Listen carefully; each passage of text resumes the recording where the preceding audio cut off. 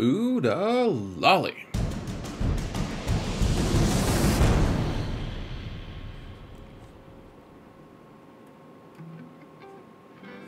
Hello everyone, and welcome to another episode of Xerath Prevails. I'm apparently wearing my headphones and I don't know why, so let's just take those off real quick. And, alright, no headphones. Look at that. Fancy. Who knew? So, today guys, we're gonna talk about, who knew what? I also don't know. Alright, so we're gonna talk about 5v5 and what we're gonna do with all of the Galactic Legend and of Galactic Legend related teams. I think there's 10 of them, and it's a tricky situation because all these different Galactic Legends want a bunch of different characters. Jedi Master Kenobi has really made the whole Jedi situation pretty weird right now, and also I think the team that's most affected by it, ironically, is just Padme. And, Padme wouldn't be the last person, or it wouldn't be the last time that a Galactic Legend level character tried to lure her man away into their squad, but that being said, we gotta figure out what we're gonna do. So, Jedi Master Kenobi, the thing is, guys, we don't have Cat yet. When we get Cat, I think she'll just go with someone else. Like, probably, maybe just go with Padme, maybe go with Rey, maybe go with any number of team. Bam would be good, but I don't think she's gonna go with Kenobi. I think that Ki-Adi-Mundi boosts the team too much for that to actually happen. And so I think the Kenobi team will end up being something like this. The thing is, and it makes me sad to admit it, Kenobi here, General Kenobi, he keeps wandering around trying to go wherever. Like, he used to be on Jedi Revan. He used to be a loyalist to Jedi Revan. And before that, I guess he was a loyalist to any other team. As long as you had him upgraded, he was on your arena team, because he used to be such a good tank that was how it went. But you have Kenobi. With Kenobi, those two, he's just too good. I think like people who are upping Mace are going to be a little bit disappointed. But one way or another, we need a tank on this team. Kenobi is probably the right one. Maybe Mace against the weaker teams, but the thing is, we're probably going to keep Kenobi on offense, because on defense he is a liability to some degree. Even if you put the right teams and characters and stuff with him, I do think it's going to be difficult. So we have that. We have General Kenobi. I think he's going to be there.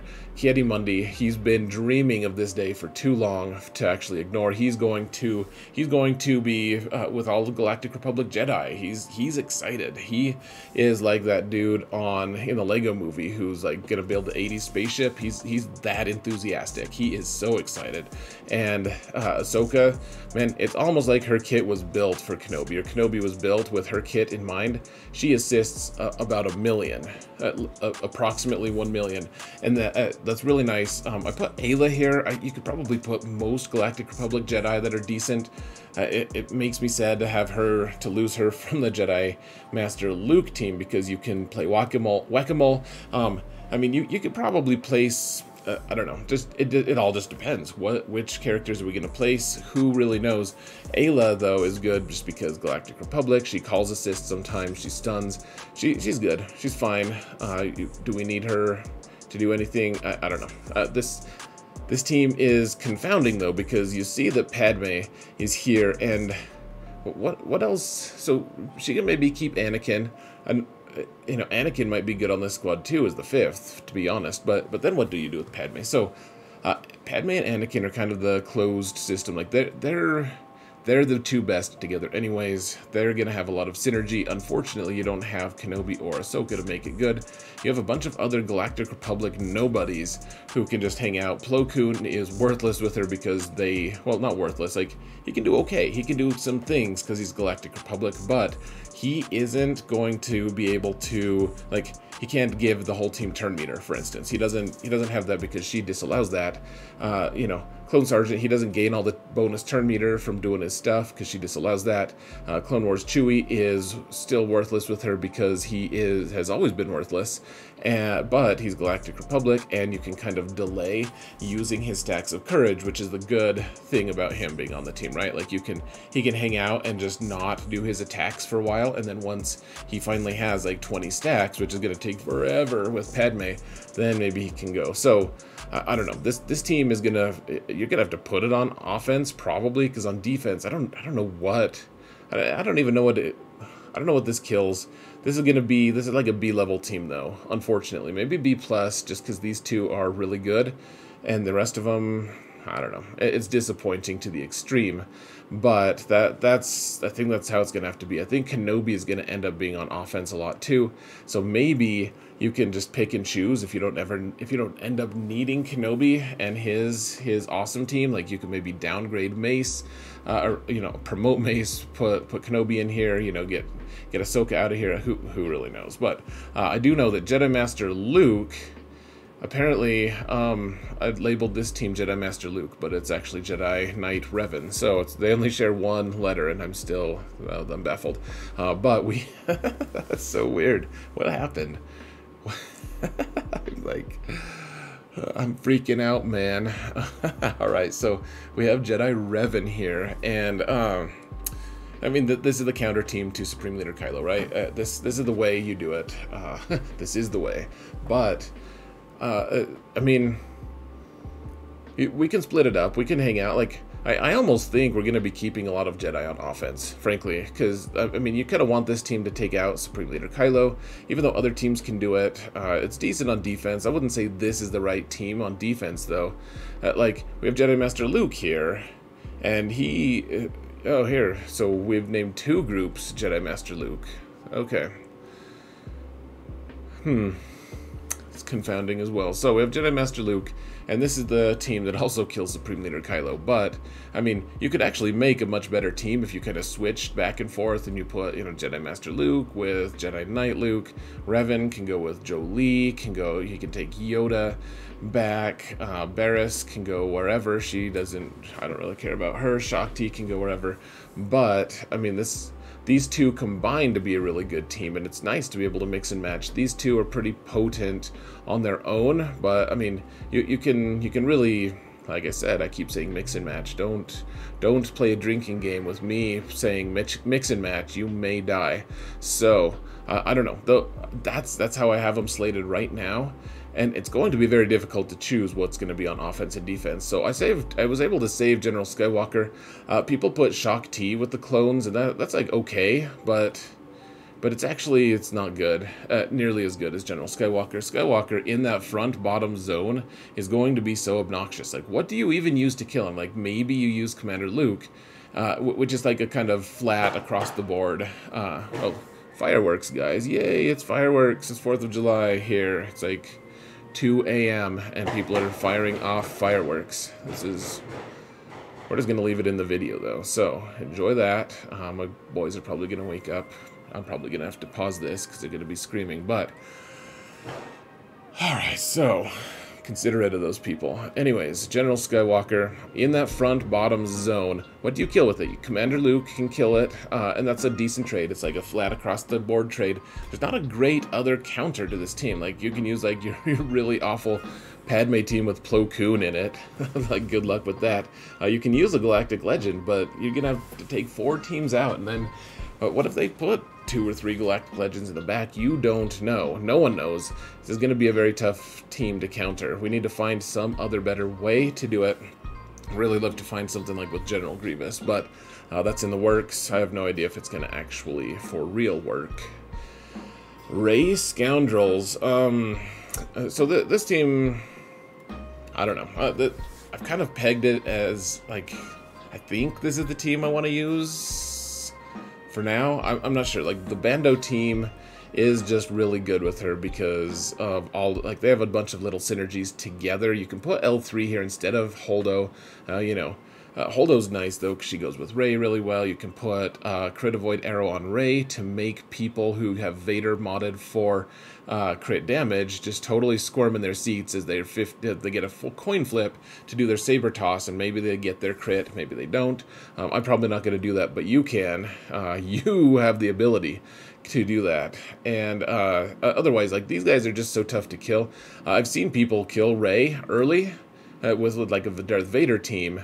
And Vader is actually pretty risky here, but then they just time out against the rest. Like this, and these are good players that do this. Like, this team this team is just very difficult to counter. Now, granted, the Beskar team is great on its own, on offense or defense, but I think on defense, this is probably the pinnacle to me for Ray. Maybe put L3 here instead of the other three, or instead of Holdo, because Holdo's worthless, and I just watched episode 8, and like the depth of her worthlessness in that movie are epic. Like they are not to be understated. She's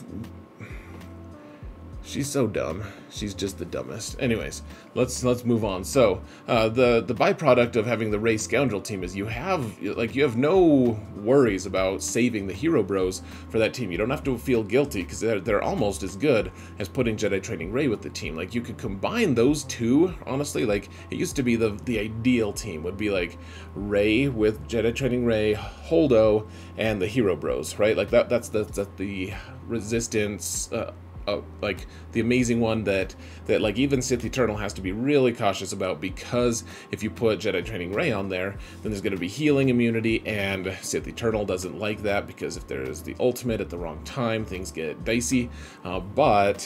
And granted, Sith Eternal does kill this Beskar team pretty easily, but the Jedi Training Ray team is just so potent on offense or on defense. Your BB-8 can make them go fast. It forces like any counters to be either really fast or to not care that much about damage. Like this team can, like Night Sisters could normally beat Jedi Training Ray, but the Hero Bros stop that because they can heal a bunch. They have all sorts of turn meter manipulation that really just makes the Night Sisters team really, really frustrated. I mean, other teams that can beat it, like if they use Commander Luke, sure, they'll do it, but for the most part, you're going to steal some banners anyways, and I mean, it's just a tough team to counter, and your BB-8 doesn't have to be that fast. Like my BB-8, he's 314. He ends up clocking at, I don't know, 350 something like that, maybe even faster. So very tough to outspeed, and it's a pretty cheap team. Of course, this team going inside of the Ray team, and it's all this conundrum, right? Of we have to place 11 teams, or at least I do, for Division 1. How do we, like, how many hybrid teams can I make and still be able to clear? And because this Jedi Training Ray is just so good on its own, and granted, this Ray team is actually just a hybrid of her own. I mean, you can really just put Ray with a bunch of just like random tanks, and it's still decent on defense. It's gonna, like, it's very Vaderable suddenly, but like, what's the landscape gonna look like? I don't know. I feel like we're gonna end up using some hybrid teams. I think I'll be mixing and matching here and there. Like, stay tuned for my videos, or my live streams will probably be discussing some of that at least. I'll be showing you guys what I'm doing with Ray anyway. So we have the Supreme Leader Kylo, the two teams. So you can do two things. You can have Supreme Leader Kylo on offense and have him, like, just kind of plan on him not killing a really tough team. Or, like, he could probably take out, like, a Darth Revan team with just himself and, like, First Order Officer and maybe, like, one other. You could do that. And then you can have an idealized crew team where, it's like crew. You guys saw the videos with me and Endal. It's like crew, General Hux, First Order Officer. No, it's not him. For Kylo Ren, Red Trooper, or First Order or Fox. I probably already said that. Stormtrooper. Like, you can mix and match, but the idea is crew with Hux, another tank probably, and then a damage dealer and First Order. I don't know why I've said First Order. He's very clearly First Order Kylo Ren. You could do that. You could kind of mix and match. I kind of like this comp, though, as an ideal. I know that Phasma's not the most awesome. She could, if you speed her up a little bit, that's good. Hux, you put some tenacity, tons of tenacity on him. Some, as in a ton. Red Trooper, put a ton of health on him. Like, it's crazy. Look at how much health I have on him. Stupid. 128k health on him, because it's tough to kill him suddenly. And, Kylo. Yeah, this team is good on offense and defense, and then you get another team with this crew, squad, and this team can be good on offense or defense, especially on offense though. Like defense, it has a lot of flaws because Hux suddenly isn't, if Hux isn't there, he's not reducing turn meter, etc. you know, and that turn meter, or preventing turn meter gain, I should say, and that turn meter gain is so huge for this team to prevent. So on offense, though, they can regenerate quite a bit. If you have Watt available, then kick this guy to the curb because he's worthless, and he's not totally worthless actually. He's actually pretty decent, but Watt on this team makes it get 60 banners against a ton of other B-ish level teams, and that's all this team is at this point, unfortunately. But you can do that. You can make an idealized team. There's not really a way to make 3 teams, so you know, you can experiment, I guess. Do what you want, guys, is basically it. So Sith Eternal, he is amazing on offense. I think he's one of those characters that you pretty much always put on offense. Like, sometimes he has a decent defensive comp or something, but man, he's just so useful. Like, he takes out Rey teams, he takes out Jedi Master Luke teams, he beats Kenobi, he does all these things, and Watt can go with him. You can put armor with him, you can put a bunch of like worthless Jedi, or not, like fallen Jedi, like Dooku, who used to be a Jedi, and then he's like, you guys aren't evil enough. I would like to kill people indiscriminately, so I'm gonna join this other team. And you know, you can add, mix and match. You don't even need, like, one of the things that I've done, actually, it's kind of fun, is you put Gar on the team with armor, and then maybe like another tank or something, and then when Sith Eternal goes, he puts, he does his move to, you know, to Link, that makes everyone taunt, and then people shoot Gar and kill him, in which case, like, they do all this damage to Gar, and before Armor even gets a turn, she gets her 3rd stack of Beskar, because the Gar is also a Mandalorian, and then she can put that stack on Sith Eternal, who takes the Beskar without even saying thanks, and then summarily executes her, or at least watches dispassionately as she's just smitten by whatever badass team he's taken out, and then he takes them out because he can't be crit. It's a cool little combo like that. In fact, that's probably what I should have shown, like Gar plus armor. And then if you do that, you don't really need Watt necessarily. Just keep in mind, sometimes you need Watt instead, because Watt is the only one, when he puts that shield tech on Sith Eternal will, every time he takes a turn, dispel things. And so, you know, if it's a team that always does a ton of ability blocks or something, if you can't actually use your ultimate, like your big lightning ability that kills the people who are linked, you know, the one from the movie that actually doesn't kill any ships, even though it all shows them like, oh, plummeting, oh no, this is so crazy, like, and then no one actually dies from it. You know, that ultimate move, like, once, it's actually much more effective in the game, ironically.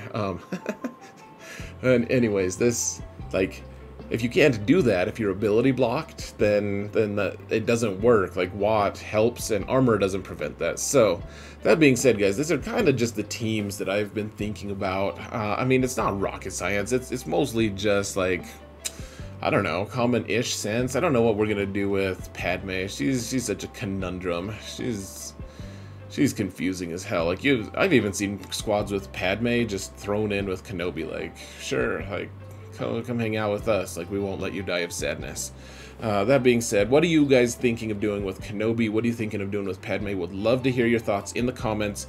If you want to leave a like for this video, I would really appreciate it. Helps the channel grow, helps everything, helps every single thing. It helps, guys. Like, it helps everything so equally that it actually doesn't end up helping anything. It just escalates things. No, if you, it's a free way to support the channel. So like, subscribe, would appreciate it greatly, guys. I really appreciate you watching, so thank you all so much for watching. And remember that in all things, Xaereth prevails.